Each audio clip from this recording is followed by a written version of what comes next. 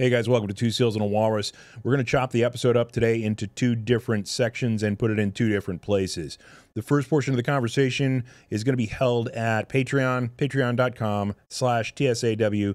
It's Ben, Neil, and I talking about the challenges that law enforcement is facing today and some of the stories that occurred out of the Atlanta area that never hit national news.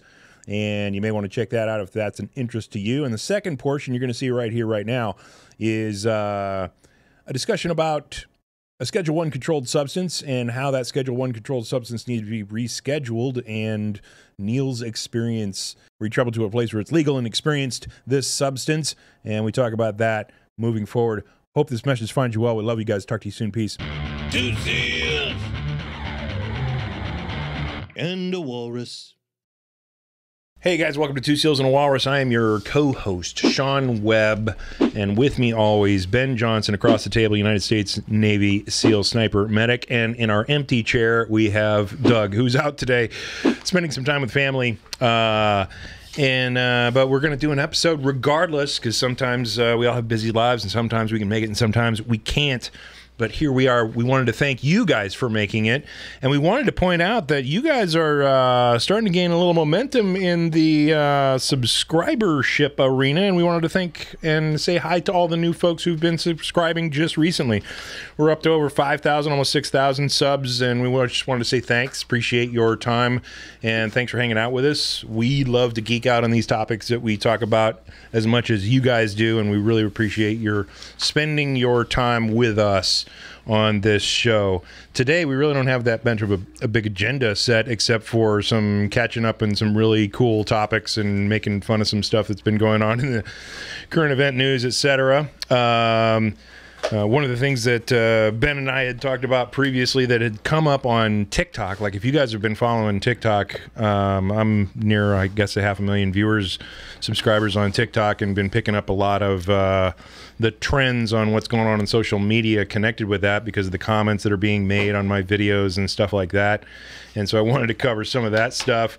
There's more alien stuff that we're going to talk about today with the brand new release of another video about UAPs over Navy destroyers and whatnot, and the Pentagon and the Navy just saying, "Yup, aliens." So that took is that where it is now? Basically, it took them 3 days. I mean, the video that they released was officially from 2019. So I haven't seen it. So. Okay, so it's a night vision green scope.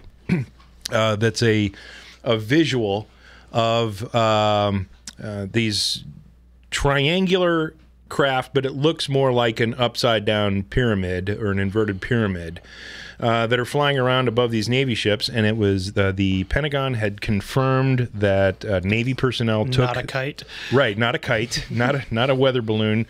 Navy personnel had taken the images from Navy ships, and that the Pentagon and the Navy are both identifying them as unknown and not ours and not Chinese and not Russian, and they're just like, yup, we don't know, even though they may know, but...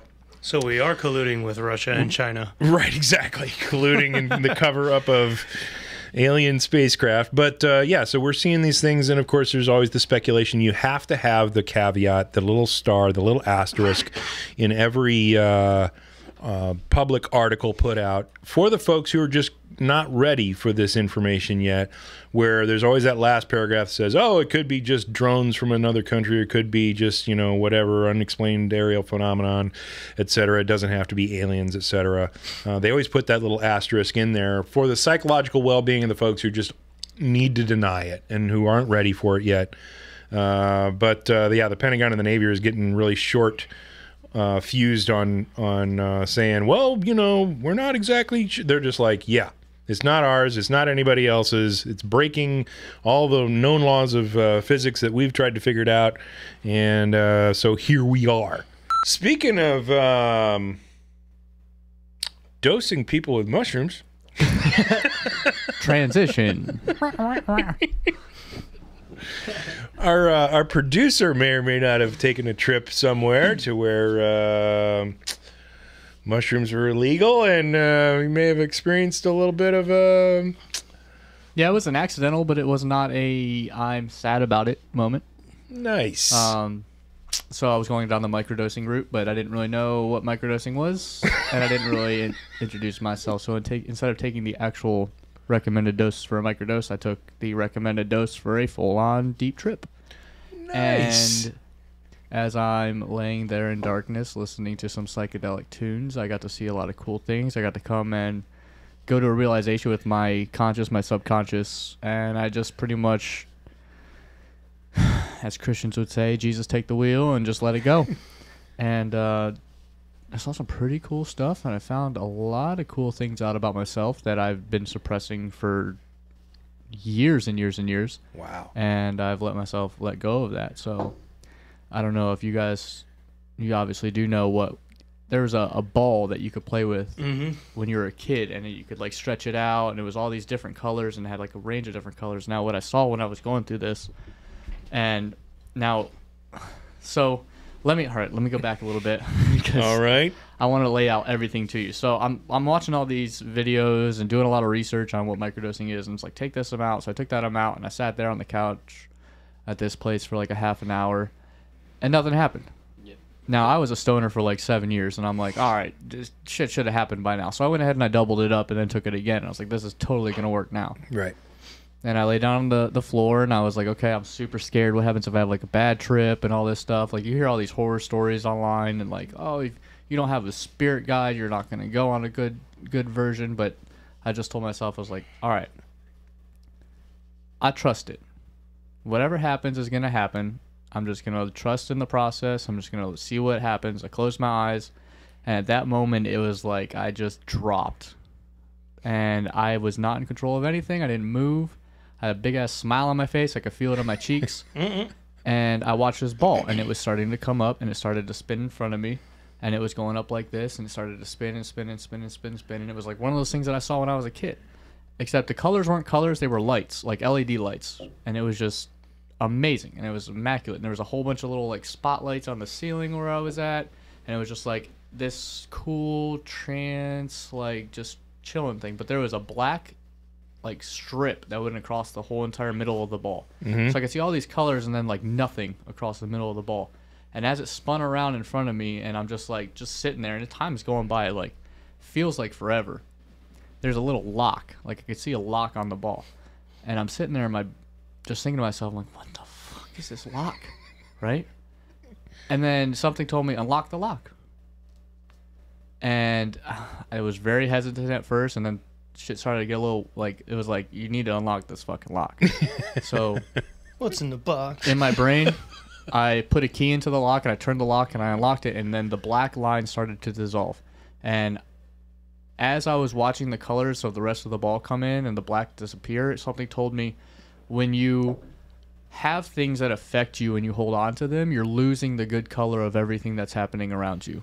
You're losing a part of your reality that's there that's not letting you feel all the good. So you're only getting a portion of what's good if you let the things that come negatively affect you and you hold on to them. So when they affect you negatively, deal with it and move on. I got to see past traumas of my life from when I was a kid come in, and I just got to watch it and revisit it, but it was like a slideshow of a movie, and then it just disappeared. And I haven't felt negative about that stuff since. Let's see. That's amazing. That's just one part of it. Like, this is just like the That's first the beginning. Yeah. 15 minutes of this time that I spent in this realm. And it was phenomenal. It was eye-opening, and it's changed the way that I act as a person based off just that one little bit. After that, I've been deeply thinking about my grandfather for the past 2 years since his passing, 3 years since his passing. You know, the typical, like, would he be proud of me? Am I doing what he would want me to do? Is he watching down from me and this type of stuff? Yeah. That pseudo-heaven type feeling, like, if he's here, he's got to be watching me. He's got to be knowing what's going on. Yeah. I got to see him. Yep. I got to see him, and I got to say, hey, am I doing good shit? And he's like, yeah, you could spice up the dad jokes a little bit more, but you're doing good stuff. I like it. And I was like, I had this reassurance happening too. Like, you know, I'm on the right path. I just have to trust myself. Yeah. And then I went up past him, my great grandfather. I got to see all these other like dead relatives I never even met in my life before were there, and they were like giving me hugs and stuff. And I'm just laying on the floor. Yeah. Like, I opened my eyes, and I didn't trust myself, and I didn't trust it at the time. I was like, this has got to be I'm dreaming this. I got to be sleeping. So I woke up, and and then it was like the world was doing weird stuff outside, so I closed my eyes. And my subconscious was like, trust me, don't leave me. My subconscious is kind of a narcissistic, needy person. Because every single time I try to get away from it or try to like ground myself, it would punish me for it. And I didn't realize that until like 4 a.m. in the morning when everything should have been done, that it wasn't done, and I was trying to force myself to go to sleep, and the bed was not moving, or the bed wouldn't stop moving and stuff like that, which was the bad part. Right. But as soon as I trusted myself again, I went to the deepest sleep possible. But going back past the dead relative part, I moved past that, and it was like I was floating through, for lack of a better term, space, and it was just beautiful colors, and there was just foreverness in front of me. And the weirdest thing, and this is where I'm having trouble comprehending this, there was a tablet, not like a iPad tablet, but like a stone tablet, floating through this foreverness, and it had, I want to say, runic looking things etched into it, but it was just floating and spinning and doing this thing right here as it spun past me, and I could not read it, but I could totally tell there was writings around there. Yeah. And something inside me told me that's actually floating out there, because one, I can deal with my negative things and have a good life and good viewpoint on stuff outside. Right. Two, my dead relatives are happy with me. I believe 100% believe that. What is going to stop me from 100% believing that there is something floating, a tablet with runes somewhere that I need to find? Wow. Out in space somewhere. Out in space somewhere. Wow. That it is either we're going to know about it in the time that I'm alive, or it's been sent out there, or something. Or maybe you have access to it. If you go a little deeper, you can see what's on there. Yeah. Wow. Something. Or maybe you saw it floating in space before and it's here now. Ooh. Maybe. But that was, and then after that, I kind of was like, I got to ground myself. This is getting too fucking crazy. So I forced myself to ground a little bit. I got super freaking hungry, so I ate 90% of the stuff that was in the fridge. And then I looked down at everything as I was throwing it away, all the wrappers and stuff. I was like, holy shit, I ate all of this. Like, where did I put it? And then I was like, all right, I got to go to sleep because I have to work it in like 12 hours. So I need to get back to sleep, go back home. And I laid in bed, and it was just would not let me go to sleep. It's like, I'm not done with you. I'm not done with you yet. And then I tried to fight it, and then I was like, you know what? Just let it go. Yeah. Just hold it. Just let it do its thing. And I just laid there, and it gave me that show with that ball again, but every single thing was open. It showed me all the lights. It gave me some cool vibes to it, and then I just went to the deepest sleep I slept like a baby.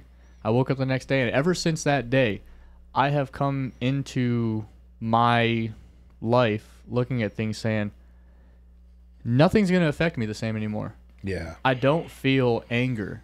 Like, stuff, I mean, don't get me wrong, like, stuff will piss me off, like, I'm not going to lie to you. Sure. But it doesn't resonate as long as it did before. Right.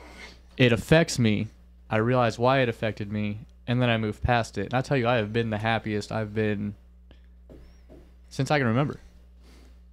Well, the science on that stuff bears that out, because, you know, even the earliest published study from Johns Hopkins, 34% of those people said it was the most profound experience of their life, and another 33% said it was in the top 5. And then almost all of the rest, except for a couple of people who had resistive, 98+%. Yeah, bad trips or whatever. There were a couple people, and then there were 3 people who didn't have any effect at all. So kind of they were a little immune to the active compound, maybe.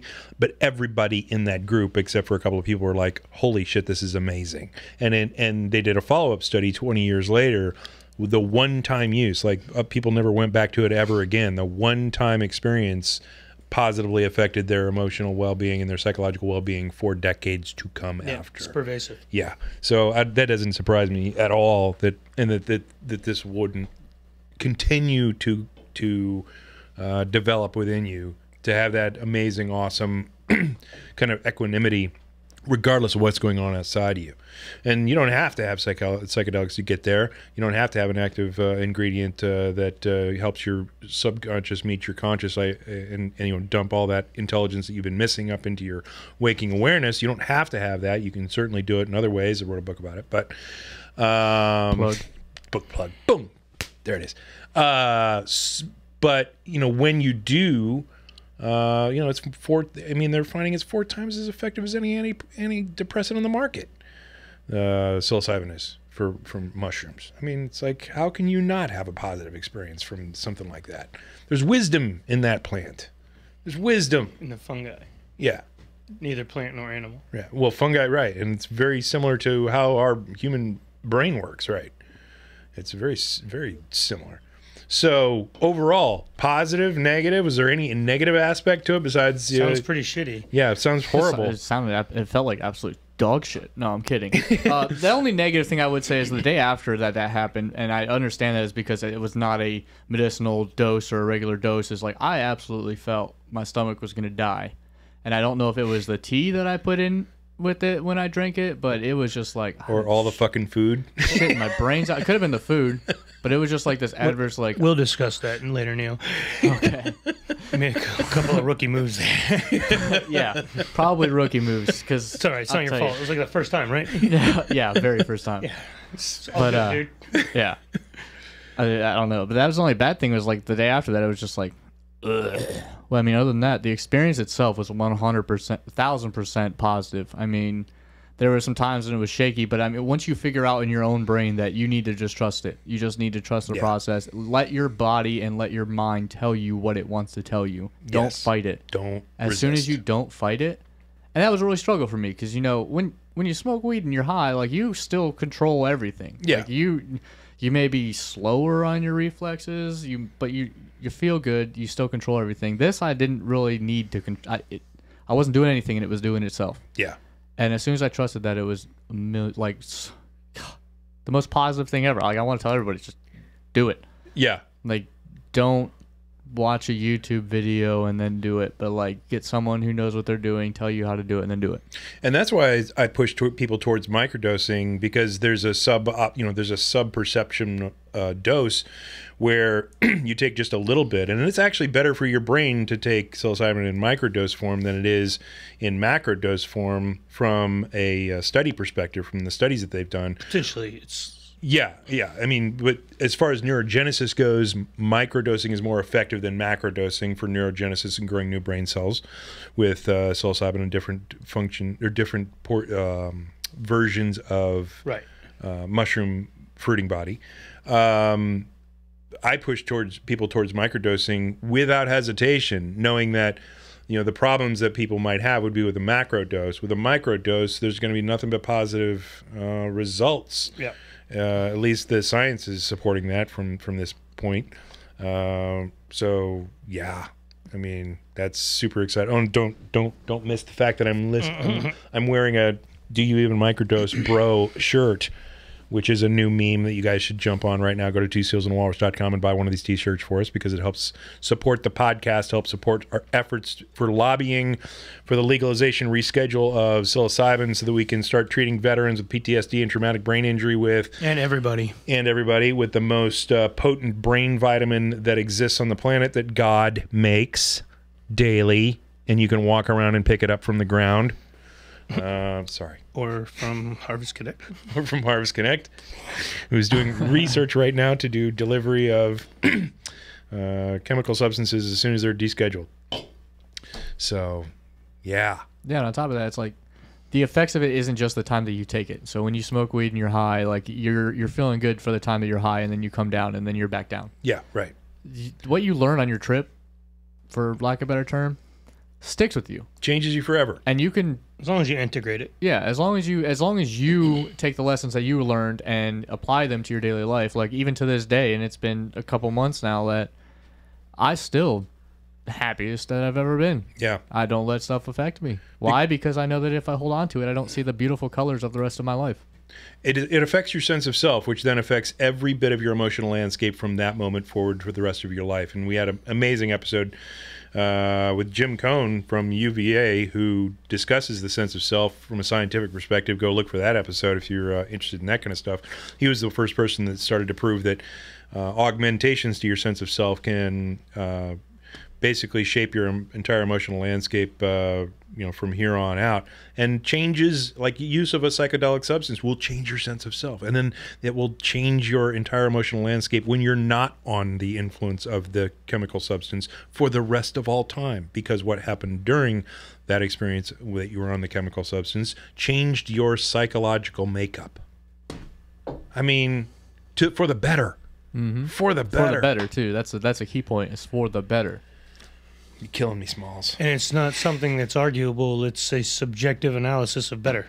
It is Right. the person experiencing the experience, what their presumption of well and better is. Right. It is not a standardized measure. So we can confidently say you will have a better outlook. You will have a better perspective. Yeah. Barring a extreme statistical outlier, like the predisposition, like the inevitable predisposition genetically for things like schizophrenia or psychosis, like psychotic breaks, Yeah. that were pretty much going to happen no matter what, as long as you stayed alive long enough. Besides that, the likelihood of you not being better is virtually zero. What have now, you being connected with the NSW community and hearing anecdotal stories about people going to Mexico and Peru and other places like that, what are the results that you're hearing from your special warfare community on the folks who are, because I mean, even like Eddie Gallagher admitted to go down to Mexico and do some ayahuasca, and Guys are leaning hard into it. I mean, and he got a benefit from it. Like he says, his life is awesome in comparison to how it was, especially with all the bullshit he had to go through. It's complicated, man. Like nobody deserves that kind of nonsense, and a lot of the military. I mean, it's.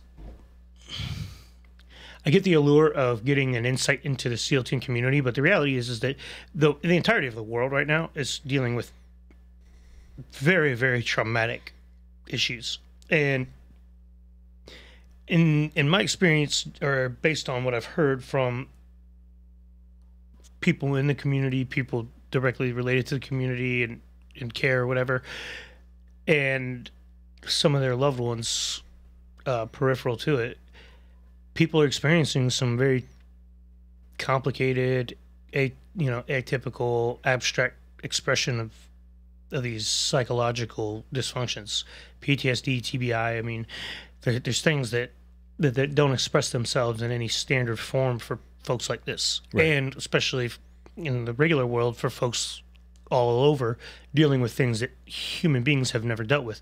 We're very ill-prepared as a healthcare-oriented society to address a lot of these things, and that's why there's such a heavy lean into frontier medication, into regenerative medicine, into holistic approaches. Holistic not meaning fucking essential oils and incense and fucking hot rock massage. Not that any of those things aren't effective, but right. the hippie on the corner with dreadlocks that could barely spell their own name is probably not telling you all of the fucking pieces to the whole problem. Right. Holistic is definitively an approach that is comprised of all things that make the whole. Yeah. It's a complete approach. And where Western medicine has traditionally segregated mental health and physical health until the very delicate fine line of both being a psychiatry of keeping people from physically doing damage to themselves or others from mental incapacitation or dysfunction. We haven't addressed these things together. Mental health has been a luxury that can be afforded by very few, if any.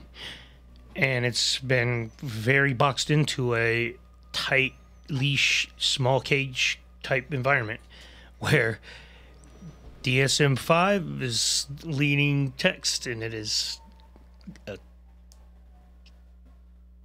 slightly antiquated. Yeah. Modern medical science can grow a fucking pig heart to put in your body, and do extremely complicated surgeries to reassign genders to people with different chromosomal structures. And mental health is saying that things like anxiety are pathology. They're pervasive throughout the culture of being a human. Anxiety that is focused and deliberate towards productivity is called ambition. Right. Yeah. Anxiety disorders are not a thing until they're debilitating. And there's a lot of other causes for that. Yeah. You know? Yeah, they're starting to identify symptoms as self-awareness and a lack sicknesses. of emotional intelligence Right. is not categorized in the DSM-5. The lack of emotional intelligence is best described as antisocial, and that falls egregiously short. Yeah. Yeah, it's a vast understatement for sure. Yeah, so I guess the short answer, so we can get ready for the next guest, NSW has recognized that they are complex, impressively abstract, and unique operators being tasked with very complex and unique jobs that are very unprecedented levels of devastating to the human psyche. Yeah. And these guys are having an extraordinary longevity in his career, unprecedented level there as well, are getting out and having textbook issues for nearly 2 years on the dot, and very categorically similar across the board and not being treated effectively. They're going out and finding these treatments by other means. Yeah. It's effective. It's productive for most people. Well, some people need careful oversight and more delicate, more standard treatment, or more accompaniment and Right. professional, Yeah. presence. So sending guys to Mexico is not ideal. It's super effective, super productive, not ideal. Right. We want to legitimize things here and formulate a way to streamline guys into a practice that we know and can see and can monitor this quantifiable linear progression and start to take the teeth out of this beast that is chewing on our community.